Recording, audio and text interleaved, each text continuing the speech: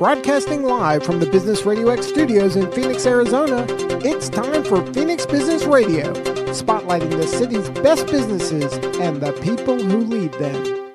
Hello and welcome to Phoenix Business Radio, broadcasting live from the Mac 6 Entrepreneurial Center right here in Tempe, Arizona, where we help build businesses and connect you with the right people.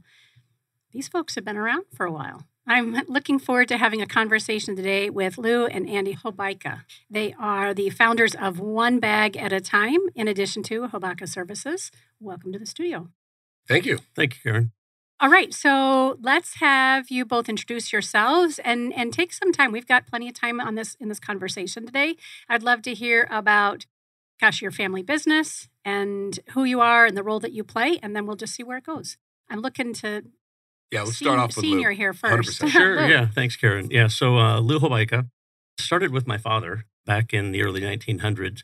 His parents were Lebanese immigrants and had two daughters. And in Lebanon, it was kind of like today. It wasn't a great place to raise your family. So my grandfather picked up his cell phone and sent his brother, who had a dry goods store in Phoenix, Arizona. I don't think it really happened that way in like 1917, but, by mail, which would be probably 4, 6, 8 weeks to get a letter. Had a dry goods store here and said, hey, brother, why don't you come to Phoenix, Arizona, United States, land of opportunity, and raise your family here. So it was a 3-year journey, car, boat, train, foot, car, boat, train, foot. And my father was actually born in Cuba on their way over. So now they had 3 kids, made it over here. My father grew up in Phoenix, went to St. Mary's grade school, high school. And then, something happened in 1939 called World War II. So every able-bodied man and woman was deemed to fight for our country. And most of them weren't citizens at that time because these were mainly immigrants. My father was fluent in both Spanish and English and Lebanese, so 3 languages because his parents were Lebanese. So anyways, drafted to the Army, served his term under the GI Bill, had an education grant, went to Phoenix College. He was really handy. Construction, electrical, plumbing, just a very handy guy in the Army where he served. He was a radio operator, so very technical and liked to work with his hands, could fix just about anything. So he goes to the counselor at Phoenix College and he says, you know what? I'd like to be an electrician. I want to have my own electrical business. And the counselor said, I'm sorry, Paul, but the school's full. We don't have any room, but we have a new and upcoming industry trade.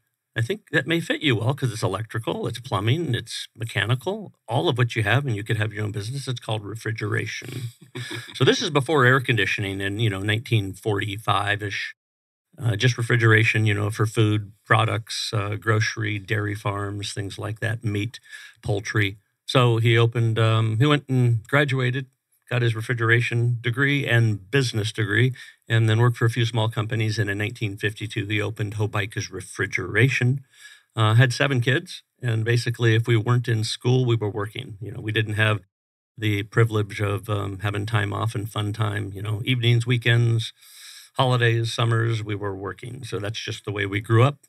Fast forward, 7 kids. We all grew up in the business. My brother Paul and I bought the business in 1989. My father retired. At that time, it was a small company of 8 people, and Paul and I were 2 of them. But we were both college graduates. My brother Paul, an engineer, and myself, a business major in finance and accounting and management. So our goal was to grow the business and just own a larger share of the Phoenix metro market and grow our services. So we quickly started to grow personnel as well as services. So we added trades, plumbing, drain, sewer, electrical, wine rooms, and other specialty wine cellars. So a lot of different things just in owning the home was our whole goal, and mainly a residentially focused business. So 90% of all of our business is residential, and maybe 10% would be light commercial. But I think the major thing that, we took from our father was, we're real humans, we're people, and we hire and train and coach on likability. So we never look for anybody with any experience or skill set. We actually don't want anybody with any field experience or skill set. We would rather bring somebody in that has dreams and aspirations for a better future, family, kids, home, car, what they want in their future. And then our business is the place to be able to earn the income to achieve those dreams and aspirations. So we're a family, organization, and we just hire for the personality skill set of likability. When you like somebody, you trust them and you just like being around them. They market themselves well. They're sincere. kind of like somebody, if your grandmother needed some service and she lived alone, that you would trust in your grandmother's home without anyone else being there because you know they'd be honest and ethical, doing the right thing. So that's what we hire for, and then we teach skills. We teach for the skill set. It's hard to train and teach people personality skills because whatever they have, by the time they're, in their early 20s, I'm sorry if they're screwed up, it's because their upbringing, their parents screwed them up. So their parents brought them up right, and they market themselves well. They're likable, they're trustworthy, they're honest, they're ethical, they have integrity, they're sincere. That's what we look for. It's easy to teach the skill set, but not the likability. So Andy grew up in the business. I have 3 sons, pretty much the same way I did. If Andy wasn't in school, he was working. So, he started in the field and pretty much did everything, whether it was HVAC, different trades, installation. Then he moved into service. Then he moved into sales. And Andy's been in sales for probably the last 10 or 12 years, just doing phenomenally well. And Andy now has 2 kids. But I'll turn it over to Andy, and he can, wrap up with the Hobaica Services story. Yeah. So, Hobaica Services. It was always one of those things, growing up in my family. I think everybody, my other brothers and cousins and family, they all worked at Hobaica, but only so many of them lasted because, not a lot of people want to go through a 160-degree attic in the middle of summer running ductwork and insulation. But my motivation mainly at that young of an age was, I remember back in the day watching like a Gone in 60 Seconds movie or Fast and the Furious, and my dad saying, "Hey, Ange, you like those cars?" I said, "Yeah." And he says, "Which one do you like the most? Which one do you want when you're 16, when you're able to drive?" And I said, "I want that one." He goes, "Great. Well, we better start working because I'm not helping." So it was the motivation of like nice things, like you want to have extra things, you want to do these things. And I knew when I was 16, I wanted to have a car like a lot of my friends did, or, at that age. And I was like, I better start working. So you really learn at a young age when your father tells you, you're going to work really hard and you're going to appreciate it so much more. And it happens. Your friends put a fingerprint on that car, they're washing that vehicle because it is everything to you. And you instill that in your growth, and it just makes you a better person. So that's how my dad brought us up in the right way. And I'm very fortunate for that. But yeah, I've been working for my dad since I was about maybe 11 or 12 and worked all the way up in everything, like he said. And I found myself in the comfort expert position sales because what does that mean? I love talking to people. Yeah. So it's mostly, a lot of people say, "Andy, you're in sales." And it's like, well, technically I'm in a sales position, but not actually. I'm really good at building relationships. I love building relationships. Some people can go over to a home or have someone come into a car dealership and they're going to sell something. I would much rather just create a relationship because at the end of creating that relationship, if that person actually trusts me and I've created that friendship, they'll pretty much buy anything that I have because now they built that relationship. They know I'm out there for their best interest. Mm-hmm. Yeah, so that wraps back up to the whole likability because when you sell yourself and people like you, people actually buy you first. And then if you have a solution to a problem that they may have at that time, then you can offer solutions. So they actually buy the individual before they buy a product or service. So likability, and that's what Andy has. He has likability. But wrapping up back to when he was a kid and he wanted to buy the car and you need to work for it, Dad's not going to help you. But him and his brothers also asked the question. He says, "Well, I don't quite understand. All my friends, their parents buy everything for them. I've got a 15-year-old. I get everything." And I said, "You know what, guys?" I said, "That's not the way we do it." Yeah. I said, "You don't understand really the lesson you're going to learn. But you know what? When you're an adult, you'll thank me." And as well, my dad would always bring us up and say, well, that's the way they do things. You're a Hobaica. This is our name, and this is how we do things. And it just made me very proud to be a Hobaica and be, oh my God, my dad is a badass pretty much just because he's making us do these things. And now as an adult, you look back and you're like, holy crap, it was all worth it. The reason I'm successful, the reason I'm so good with people, the reason I'm so good at everything in life is all because of our upbringing. My mom and dad are amazing. So it's good. He gave you space to figure that out early on and modeled it for you. So one other real interesting thing about 2000, as our business was growing, we wanted to brand our company a little bit more strategically. So I paid a ex-radio announcer to write a jingle for us. And he wrote like 6 jingles. And the one that stuck is "You Like a Hobaica." I can sing it at some point. Maybe at the end we'll close it out. Okay, but anyways, let's so not forget that. "You Like a Hobaica" have a jingle. We've been on the radio for years off and on. Andy was in probably freshman year high school. His brother was maybe a sophomore, junior. And this radio jingle came out, "You Like a Hobaica." They hated me I for bet. it. Everybody they made did. fun of all my kids. You like a Hobaica? He still doesn't like it. I just got the side But eye. you know I what? like it now. You know what? They said, Dad, this is ridiculous. Everyone's making fun of me. This is stupid. I don't like it. And I said, It's tough. trust me. When you're an adult, you'll love me for it. So now they become adult and they're outside and this is, geez, everybody knows our name. Everybody knows who we are. Everyone knows You Like a Hobaica. He says, I'm so glad you did that. I remember sophomore year, my dad would always like, hey, you're a Hobaica. If you go for it, you can get anything kind of thing. So sophomore year, I'd make varsity football. I'm like, this is amazing. Varsity football coach looks at me and I'm probably talking because we're ADD. And he looks at me, he goes, Hobaica, you talking over there? I'm like I didn't want to say yes. And he goes, oh, yeah, it's You Like a Hobaica. Now go take a lap. Everyone always made fun of the You Like a Hobaica. And I'm like, Dad, this sucks. This is horrible. But as he said, Memorable. it sticks. It sticks. And now as an adult, I don't care if I go to a networking meeting, I go somewhere. know. If I say You Like a Hobaica, I'll be like, hey, it's that jingle. Yeah, I know your family. So it's very well known in Phoenix. So good. Yeah. I'm gonna pause on the storyline because I need to ask about these little pins on your shirts there. What does 100% mean? I know what the American flag means, at least to me. So tell me about both. Yeah. So I'll start with the 100%. So basically, our philosophy in life, my philosophy in life that I've brought Andy up is, as well as our entire company, because I bring my life lessons to my company and our culture is every day it's just an amazing day. We're just lucky to be alive and have that day available. So every day is worthy of giving 100% of yourself. It's not like you need to save half of yourself or part of yourself for another day. That's not the way it works. You're not going to use your entire self up. Any individual can give 100% of themselves every day to everything. And the next day, wake up and give another 100%. It's not like you'll wear out. You can always give 100. No day is worthy of less than 100. So 100%, it's a reminder. You get up in the morning, you put it on your lapel, and while you're putting it on every day, you remind yourself, you know what? Today I'm going to give 100% at everything that I do. And then we have a program within our company where we recognize team members that have gone above and beyond and given 100%, whether it's with another team member or it's a customer or just some individual that they helped on the side of the road or someone in need, did a good deed, and they're recognized by another team member. So they are now part of the Hobaica 100% Club. We'll bring it up in our meetings, and he'll be like, well, it's time to give it. And he'll pull names out, and he'll be like, I have a story about Trevor. And he'll bring Trevor up and say, Trevor did this, this, and this, and he deserves 100%er. And then people are looking like, hey, I want one of those damn pins. Just, going above and beyond and doing those extra things. Yeah, so they'll collect them. They'll end up with, 5 or 10 or 15 pins throughout the year, and they're just proud of them. And then we have a contest at the end of the year where we have a drawing of about 100 different gifts that I'll buy anywhere from $25 to $500. And basically, you get to choose a gift for free and walk out with all these gifts. So it's a lot of fun. It's reward, but it's recognition, and it's publicly recognizing others for good things and accomplishments. And that's what we're all about, just building our culture on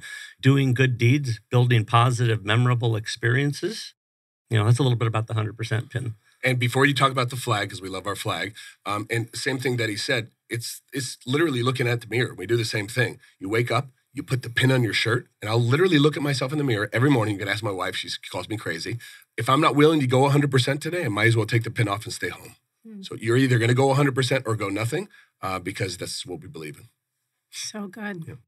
Was there ever a time for either of you that you thought that maybe the family business wasn't for you? Maybe for you when you were younger? Yeah. So graduate from, thinking like high school and going to college and what do you want to do for a career? And it is tough working out, in the environment, in attics, on roofs. It is hard work. The trades, whether it's plumbing, drain, sewer, electrical, HVAC, it is hard work. You're working in really tough environments. So I grew up in that and learned a very challenging work ethic and hard work. However, so I'm in college and I'm thinking, you know what? I think I'd like to be an attorney. Right. So I wanted to go into law. So I go to college and I'm leaning towards the law direction. And it was late my junior year in college. I was on jury duty. So I got called for jury duty. And I was on a jury trial for 2 weeks. So I'm maybe, 20, 21 years old. I'm on 2 weeks. And it was an individual that worked in a cotton gin facility here. He was young, maybe in his 20s, married, had a couple kids. and he got his arm cut off to the shoulder. The whole arm was taken off. So he was suing the manufacturer. The only reason his arm got cut off is because he bypassed the safeties, all the safeties that the manufacturer had put in place. So I'm on a jury with 11 other individuals. There's 12 of us, and there's 11 that want to award him his case and charge it against the manufacturer. I'm saying, wait a minute. No. He says, no, it is not a manufacturer issue here. This is a personal responsibility and personal choice. He chose to bypass all the safeties, to stick a broomstick in there to be able to, delodge why it's clogged up, and he got sucked into it and his arm got cut off. So I feel sorry for the guy. Not denying it's tragic. Yeah. So that was a transition. So I was able to convince the other 11 jurors that, you know what, black and white, take emotions out of this. I know we feel sorry for him and his wife and the little kids, but it's not a manufacturer issue, right? So he'd have to go a different route. You can't put charges against the manufacturer and award him this case. So that was a turning point in my life. I sat on that case for 2 weeks and watched the attorneys, and I said, you know what? I don't want to sit behind a desk in a jury room for this amount of time, just wasting unnecessary time. I said, I really like to be active and physical and working with my hands and my mind. And, Andy's got me on the hyper mode. He's a lot more energy, but I have more miles on me. However, I needed to be out doing things, whether it was working. I like fixing things, whether it's a system, a process, coaching individuals, leading them, or it could be anything mechanical. So I like hands-on, whether it's people interaction or equipment. That's me. So that was the turning point. Say, you know what? Law isn't for me. I'm going to go into, and I'm going to, buy my father's business with my older brother, Paul, who was 7 years older than I, had an engineering degree. So that was the route I went. Sounds like a great partnership, yeah, it too, was. going Very, into very, it. yeah, very good partnership. Talking about energy and bringing out the hyperness. It's funny because my dad does have, I guess he had some ADD when he was younger, and he gets in his comfortable zone and you can see it come out, but he is all business, and he stays confident, and he's more, I guess you would say, what's the word I'm looking for, precise with his decisions than I am. But that's why it's so good having a father figure and a mentor like him. But when we do get together and we're hanging out, it's an unstoppable team, him and I. So No it's kidding. good. And how about for you? Was there ever a time maybe when the jingle came out, you were like, I'm finding something else? I don't know. Not so much. Yeah. It was in my 20s, so working full-time as a technician. Let's just say it was worth it, and I know why he did it. We talked about him being hard on me and growing up, and now I'm an amazing human being for it. But it was really hard working for him because he was so stern. We'd have a group of people, like 3 or 4 technicians, doing something wrong. I saw it happening, but I'm a technician. I'm not a supervisor. I'm going to let it happen. And then he'd find out, everyone gets written up, and then he'd sit me down and say, why'd you let this happen? Like, you saw everyone misbehaving. Why didn't you tell me about it? I said, I didn't want to be a rat. I didn't want to do this. Didn't want to do these things. It's unacceptable. You do that again and you're not going to work here anymore. Kind of attitude. And I was like, why am I getting picked on? Well, he put me on a higher level to obviously create the human being I am today. So I didn't appreciate it at the time and would always come home. I'm like, this sucks. My dad's just picking on me. And he was picking on me, but for a good reason. Absolutely. Yeah. I mentioned earlier that I have a 15-year-old. I have a 28 and 26-year-old as well, and they're in the valley on their own. My 15-year-old, it's just he and I. And as a solo parent, I get to play both roles. And so sometimes he gets to the point where he's like, Mom, you're so strict. Or as you said earlier, so-and-so gets to do this. I'm like, you're not so-and-so. I'm only responsible for you. So you can continue to compare yourself, or you can show up and follow what we're doing as a family and know that there's the benefits that's going to benefit you down the road. And to go in on that, sorry to say, but when I was younger, high school, maybe after high school, the people I was hanging out with that got to do whatever they wanted, I'm sorry to say, I'm not going to say any names, but they may not be doing so good in life right now. Right. So the reason I am the way I am is because of my father. And you can ask my wife. We'll go on double dates all the time we go out. All my friends are like 20 years older than me. People my age didn't get the upbringing I got, so I have to hang out with more mature people. That's how it works. Yeah. My kiddo just got a job at Chick-fil-A, his first job at 15 and a half. Place. Great and environment. Before he did, I made him create a resume on Canva. Yeah. Write a cover letter. He's like, you've got to be kidding me. Nobody's going to want this. I'm like, well, we're getting in the car, pick the places. We're going to 20 of them. Sure. Beautiful. Good mom. And at the end of the first day, we had 15 passed out. By the time we got home, Chick-fil-A and Dairy Queen had called for an interview. Beautiful. He was hired in his first interview. I'm like, wow. see, buddy, this is how it works. You stand up and you stand out, and then the world is ready to receive you. But that day is going to stick with him 20 years from now and be like, yeah, my mom made me go out and pass out these 15 things. I hated it. But you know what? This is the reason. He got back in that car and whined and complained after the third one. I said, here's what you have to choose. You can choose to have me drive you around to these locations and pass out resumes, or you can walk or ride your bike and do it. If we're going to do it in the car, you're going to do it without complaining, or you can do it completely on your own, and you are doing it. So yeah, I get being a loving parent, and also really modeling the values and insisting that our kids show up in that way. So yeah, it's kind of like the parent thing when the father hanging out with their sons or daughters, and you want to be friends and buddies. And I would always tell my boys, I said, you know what, at this stage in your life, before you're an adult, we're not friends and buddies. I'm your dad. Yep. Bottom line, I'm your dad. I said, once you're on your own and you're off of the bank of dad and you're leading your own life, then we can be buddies. Yes. And more on that. Me and my dad are very close now, so I'm comfortable saying this, but insecure growing up, and I got picked on a lot. I wasn't found on my father, at the end of the day. Yeah. At that age, I was always picked on. I got grounded a lot. I was in trouble a lot. I was the black sheep of the family. Black sheep of the family is what it is. but as well, I felt like my father maybe didn't care for me as much just because he was so hard on me. But now we're best friends. Yeah. And out of both my brothers, my other two brothers, I think we're the closest now. I love it. So this is very beneficial. Did you say you're on the top of the will? You're number one in the will? That's what I heard, Lou. Okay, gotcha. Is that, yeah, you heard it here, folks.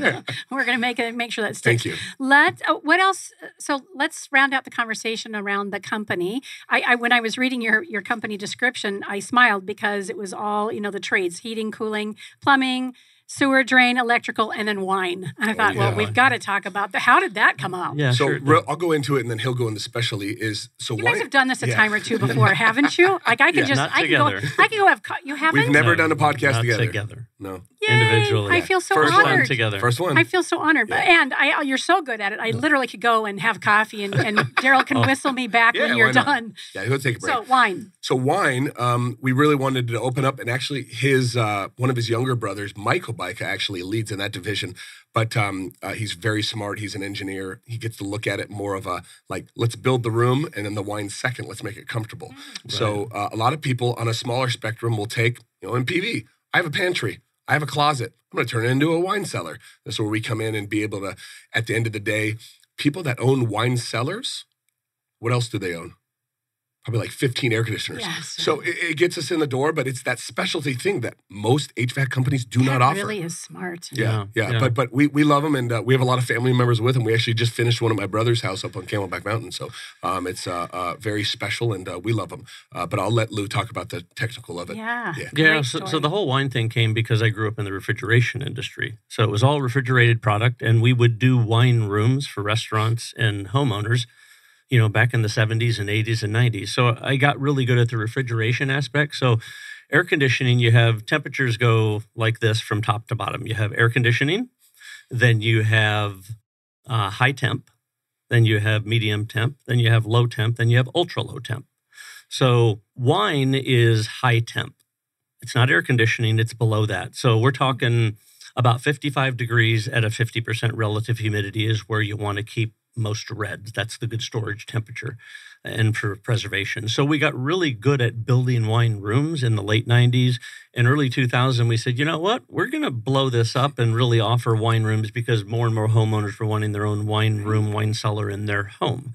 So like Andy said, it's our perfect avatar for the customer that we want to acquire because we own the home with all the major services.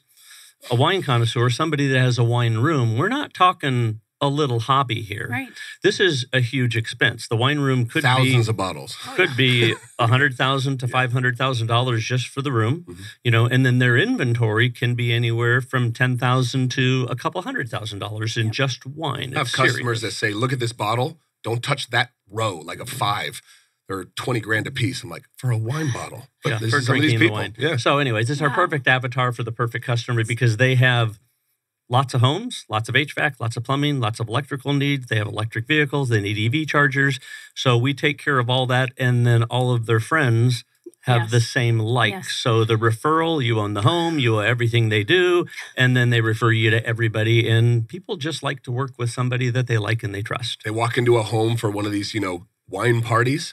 you should check out my new wine cellar that Hobaica Services just created for me. Yep. Holy crap, I got to get them over to my house. It's Yep. amazing. And like wine walls are the big deal these days. Yes. So instead of like a cellar or a room, Andy mentioned a number of areas because we don't have a lot of basements here per se, cellars. Right. So it could be a spare room, a pantry, Or a under a wall. staircase. But wine walls have become very Yeah. popular. See-through So ones. yeah, Yeah. Room to room. So you have a wall Yeah. that ends, Oh, I've that seen 'em. doorway, Yeah. and you can see all the fall way through. glass. Yeah, Great. very nice. So again, I'm just smiling because the untrained eye was like, wine room, that's just so obscure. Yeah. So am I hearing that you need a wine room I don't in drink. your I stopped a year ago. Stopped drinking a year. Not that it was a problem, but I just decided life for me Gotcha. So it's personally actually would really be better funny. without it. You'll go to some neighborhoods. I'm not saying that Amazing. some neighborhoods aren't as nice as others, but you'll go out to a neighborhood that's not.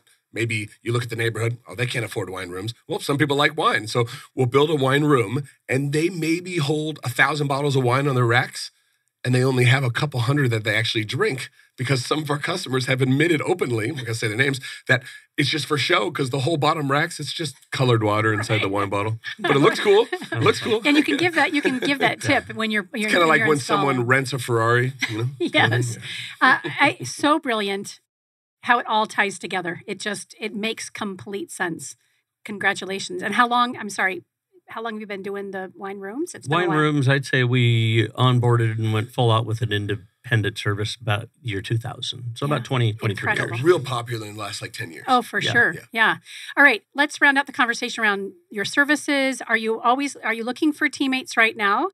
I would imagine, especially in the trades, Yeah, so we need more great trade workers, we do. don't we? We do. And again, we don't hire for skill, hear ya. right? So we just hire for personality and likability. Yep. So we are always hiring. We have a hiring event the third Thursday of every month at 6:30 p.m. At our So location. every month, all the time. So we're always hiring. It's not like we get busy, we hire, because you can't find anybody when we're busy or we're getting into season because everybody else needs individuals. Yeah. So that's not when we So you're hire just per se. constantly- We're always hiring, looking for good people to add for our team. Yeah. And say we found Karen, and you know what? Maybe we didn't have a place for her, but Karen's going to be an excellent add to our team. Mhm. We're going to find a place for Karen. Gosh, I love that. Yeah, we will. And the website for the business It is is Hobaica.com.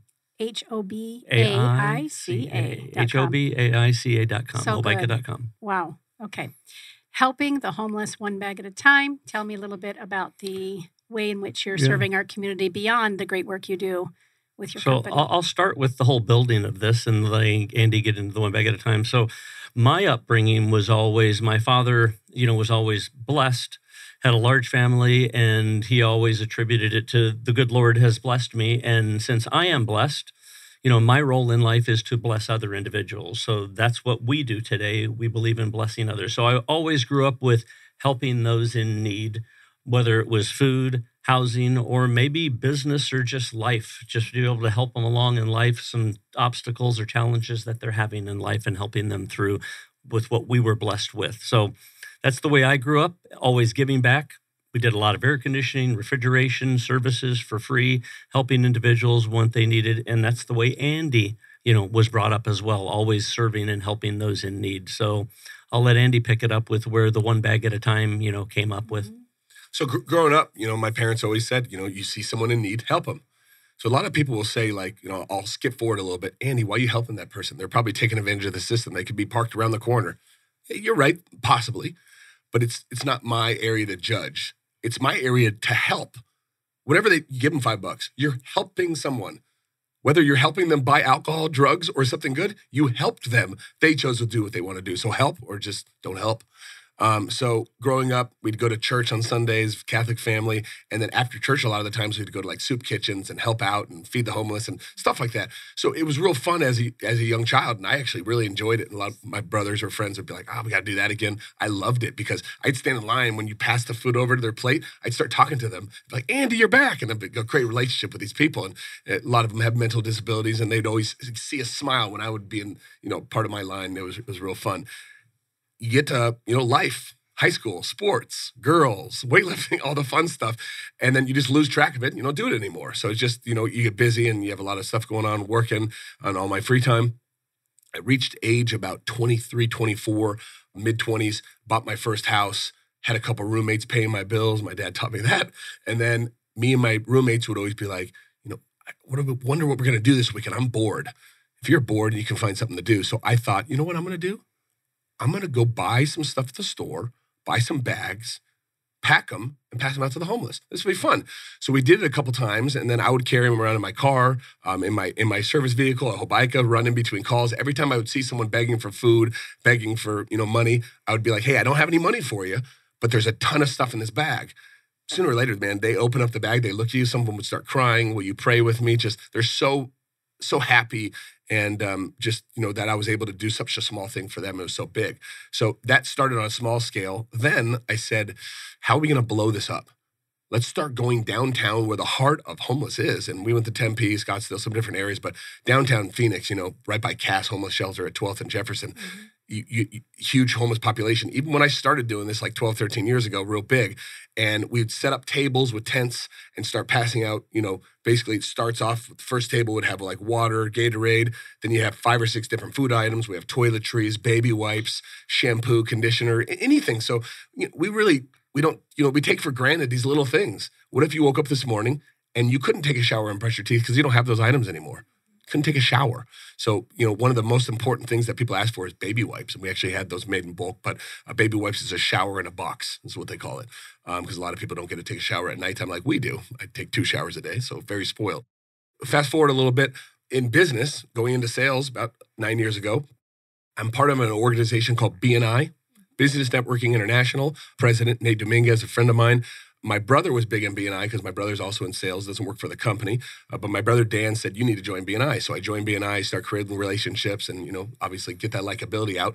And this individual, Ted Young, he's actually the vice president of One Bag at a Time right now, but walked up to me and said, hey, Andy, you get back to the homeless. You have these events, right? I want to go to one. So he started coming event after event after event, walked up to me one day at BNI and says, Andy, why aren't you a 501c3? Yeah. I said, dude, I've tried. And he goes, what do you mean you've tried? I said, I filled out the paperwork 5 or 6 times. I even had my dad help me out, and I get denied every time. I don't understand why. And he said, yeah, it's a paperwork thing. So he's a financial advisor and my financial advisor. He also does some stuff for my dad, but he's really good with paperwork, really good at the little fine things, and very smart individual, totally different aspect of mine. I'm good with people. He's good with paperwork, totally different person. But he did the paperwork and got me approved in 2 months.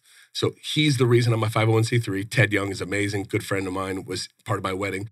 On the back burner, Ted's the vice president, does a lot of the paperwork stuff, and then goes to all the events. But now that we're a 501c3, we're growing bigger and better. And then we'll be at our next stage here in probably about a year, maybe a year and a half. You have to actually be a nonprofit 501c3 for a matter of like 6 to 8 years. And then you can move up to the next step to where you can collect, tax donations and all that kind of stuff. So that's the next step to keep growing it. As I started getting bigger, I'd say about, what do you think, Dad, about 7, 8 years ago when you and Mom got really involved? Yeah, I would say so. Yeah, so about 7, 8 years ago, it was real small. I'd have like 4 or 5 friends there. Right. Then I became a 501c3 and we started blowing it up. And my dad's like, yeah, I'll come down. Like, let's try this out. Like, he's a busy guy, but he started stepping away from, business roles a little bit, hiring more people. So he had to not work 80-hour weeks anymore. And he started coming with me to the events, my mom. And then ever since then, they come to every single event. So we plan it around our schedules because they're a part of it. And my dad really runs the events. So we go out, we set up the tables, and people start lining up to get the goods. My dad's job is to get on the megaphone and make sure everyone's ready. They get in line, they follow the rules, and then he walks up and down the streets to make sure that people get out of the tents that come down to our event. It's really fun. Get them there. Yeah. What needs do you have then from our community? So for our viewers and our listeners who are interested in getting involved, how can we help? Go for it. Yeah, so follow us on Facebook. That's how we communicate and list all our events. So it's One Bag at a Time on Facebook, basically. As well on Instagram. And Instagram. There's a donate link there, and we have an event every month at 12th Avenue in Jefferson near the Cass Homeless Shelter. You have Cass, you have St. Mary's Food Bank, there's St. Vincent de Paul. There's a bunch of homeless facilities there. Our next event is actually on June 24th. Starts at 8 a.m. We set up at 7:30. People say, what if I can't get there till 8:30? You might as well not come because from 8 to 9, we'll serve anywhere between 200 and 500 people like that. It's a real quick event, but I'll guarantee anyone comes out, it'll change your entire month and you'll feel better about yourself that you helped. And months that I'm too busy to have an event, I miss it. Yeah. I look forward to it every month. Yeah. Where's the supplies coming from? Yeah. So basically donations, we ask for donations of anything. You can 1 hour of your time, bring donations, whether it's toilet paper, whether it's non-perishables, it's personal care needs, it's clothing, it's sunscreen, it's chapstick, anything and everything in regards to that. So we look for donations from individuals or money. As well, now onebagatatime.org. You go to the page, and I think right down at the front, you can click on the PayPal link right there. Right, yeah. Good. Yeah. So donations from individuals out of state, money, or companies, and then we will buy, supplies. Andy will make a Costco run, usually, Friday, Saturday before the event, and get all of our necessary needs and non-perishables that we typically get. And we have a number of branded items. We have deodorant branded with one bag at a time. Wipes, I heard. We have our Wipes, bags. yeah. We have our wipes. We have chapstick. We have shampoo. We have lotion, conditioner. So a number of branded one bag at a time promo items that because we want to help out as many people as possible, right? Right. So if you go straight to the source and you buy the products straight from where they come from, Yes. and you're able to buy 10,000 at a time, and you buy in bulk, you can help out that many more people. Because at the end of the day, when you walk into a Walgreens and you buy your chapstick for 99 cents, let me ask you as a person. So if you didn't know any better, how much do you think it cost that chapsticks to make? Well, not much. Probably like half a penny. So Yes. when you buy 10,000 of them and Yeah. you can get them for $1.50 a piece, or 80 cents a piece, I can help out that many more people. Right. I love Yeah. that. And what have you seen that the impact has been in your journey with this nonprofit? What are you noticing? And there's clearly still a need. It's gotten worse and It's worse over the years. awful. Yeah, I'm going to let my dad talk about it. He's very passionate about it, how it started with just homeless people and then people coming out of cast to join our events to where it is today. It's out of control, but I'll let Dad talk about Tent City. Yeah. Originally, it was a smaller homeless community. We'd still have anywhere from 200 to 400 individuals in a 1-hour time frame we were able to serve.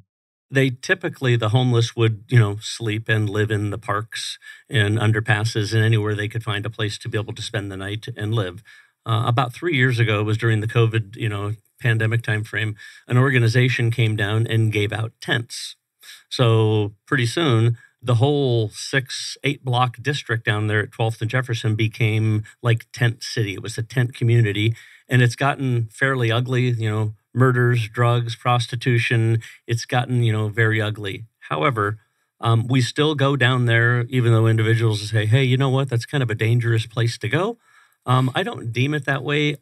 We've never been bothered. We're there just to be able to give back and serve others. Everybody's always, very nice and appreciative. And it isn't our position to judge, an individual. People will say to us like, are you really making a difference? What good are you doing by giving somebody some non-perishables or personal care needs or clothing? They're just going to use it that day. They're probably going to throw it away. Are you really helping them? I said, well, it isn't our place to be able to judge that. At least we're making an impact for them at that moment, that day. Because if you go to the bathroom every day, like number 2 every day, right? What if you didn't have toilet paper Right. or a wet one? That's a big deal. If you don't clean up well, you got personal problems. I said, so the little things in life can be huge. And our place is just to be able to help those that are in need. And hopefully we can take them to a better place and just not judge them. We think the good Lord will be there to be able to lead them in the right direction. And if they're there with us when we're able to serve them, just being in the right place at the right time, sometimes that makes, the big differentiator. That's my And prayer to go every on- morning. To go on the little stuff that we take advantage of every day, right? People say, Andy, I want to come to your event this weekend. What should I bring? I always pause, look them in the eyes and say, well, if you woke up tomorrow and you were homeless, what would you like throughout the day that you normally wouldn't have? Now, remember, nothing at home that you own. You have a backpack that's on your back. What do you want in that backpack? Yeah. Well, wipes. Mind blown. Everything. Yeah. right? I know. I A want couple wipes. snacks, water. Like Yep. it gets pretty hard to where, you can't just keep walking in 7-Elevens and asking for a water cup. Right. Yeah. Wow. Yeah, Incredible, exactly. incredible work. Did you guys attend the St. Vincent de Paul breakfast this year? Or Yes, have you we ever? did. Yes. Yeah, I was there as well. Yeah, and I the go every year to the that. statistics were mind blowing. Yeah, huge. And really, So my grandfather actually was really involved in St. Vincent de Paul. Yeah. His father, the founder of Hobaica, he gave back so much to St. Vincent de Paul. You want to talk more about that? Yeah. Yeah. My father grew up. He was heavy into St. Vincent de Paul and Huge. giving back to our community. But I think he spent a good 50 years, with the St. Vincent de Paul organization. and I love too that several of the organizations that you've mentioned, people are not working in a silo anymore, which I think they were for a while. Some of our nonprofits, we all are trying to, not we all, but those of us who are trying to make a difference, let's say in the homeless community specifically. people were like, this is the way we're doing it. You do your thing over here. You do your thing over there. I'm seeing, especially with interviews that we've done here, it's not that way anymore. People are looking at how can we collaborate? How can we come together? Would love it. Yep. Absolutely. So I'm happy to hear that you guys I've told were people, there. say, hey, we've actually went down there. I'm like, we should come on the same day. Why isn't this a humongous event? Yeah. There's a couple, I know I mentioned John Murphy and Arcadia Foundation before we got on air. I want to make that introduction. And there are a couple of other organizations that are taking care of the female products for their periods for our homeless and our incarcerated. So it'd be another great introduction for you guys because, of course, those needs around feeling clean, feeling whole make that difference. I love the way you put it. That one moment of time, if we can help somebody in this very moment, then we're making a difference. 100%. Yeah. It's interesting that I mentioned to you that Daryl is moving on from us, and he introduced me to our new studio producer who owns The Porch in Prescott. And he and his wife, Rudy, are phenomenal people, Jesse. And they shared a story about a woman who came into their coffee shop not too long ago. I think she might have been a wheelchair or a walker or whatever, kind of head down. Jesse knows her. It was a Sunday morning. It's also a church entryway, and it was busy, but he went over and took a minute to say hello to her, welcome her, what can I get you? And she put her headset on, she started working, and you wouldn't even have noticed, he said, that all these other people were around her, that she was even paying attention. She became a regular after that, and then I don't know how long, maybe a couple of months, she said, I'm moving to Phoenix, but I want to thank you and Rudy for making me feel so welcome. And they exchanged phone numbers, and they read a text to me when I was up there interviewing Jesse to come and join our team.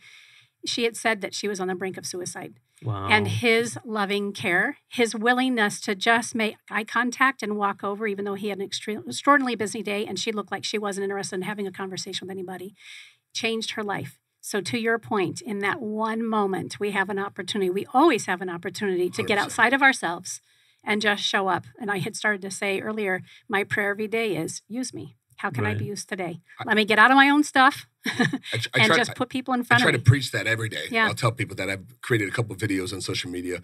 I post probably 2 to 3 videos a week, just trying to motivate people, try to just make people be better people. In a couple of weeks, I posted a video on exactly what you just said. I don't care if you're walking into a grocery store, into the gas station, into work, out of work. If you make eye contact with someone, smile and say, hey, I hope you have a great day. Or, hey, good morning. You look beautiful. I like your dress. Just say something. That little sentence could change that person's whole life. Maybe they're on the brink of suicide. Right. Maybe they just lost a loved one. Maybe they're having the worst day of their life, but you're having a great day. A simple smile and a hello is going to change that. Doesn't cost a dime. Yeah, so to add on to that, what most individuals, I mean, you go through your life and you come across a lot of opportunities that you could bless or potentially bless somebody's life and make a difference. But most individuals, they'll look at them and they'll have an opportunity and they'll say, yeah, you know what, I'm not going to do that. So my recommendation to any individual listening is listen to, whether you want to call it the Holy Spirit or the voice within you, there's always somebody talking, and just listen to that voice. And if you follow that voice's instruction, I guarantee it won't lead you wrong. Quit trying to make sense out of it and make your own decision. Just listen to the voice. As long as it's good for you, for them, and everybody involved, it's something that you should listen to and follow. So I call it the Holy Spirit, but whatever you want to call it, just listen to that voice and you'll do good things. And being in the right place at the right time, you'll make big impacts that'll change people's lives. Boom. So that's the 5th time in this conversation. And I don't think I've ever had that thought more than once in the, how many episodes have I done? Over 300, 400. That I know that my son needs to listen to our conversation today. I've thought of it several times, and that's Fabulous. just, yeah. So I'm looking forward to having Ivan hunker down and listen to the wisdom. Maybe your son has a future with us.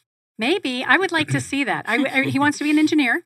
Yeah, I'm curious. I keep pushing kind of the trades and explore a little bit because we really need great workers. Yeah. And so you can make some good money when people actually see what they can do. Yeah. So it's not you come and work your butt off and you don't get paid for it.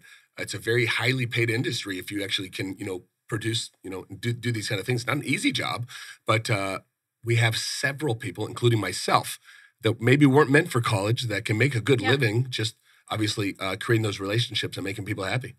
Well, we'll talk. I love it. What have I not thought to ask about either Hobaica or one bag at a time? Yeah. anything else that you, as you were coming over today, that you thought, let's make sure we Well, share I with didn't our want to listeners? skip over the ending of the 100% pin and the American flag. Yeah. So obviously we wear the American flag every day because we love our country. Yes. And if you work for us, you love our country. If you disagree, you can go live somewhere else. So at the end of the day, we support our troops.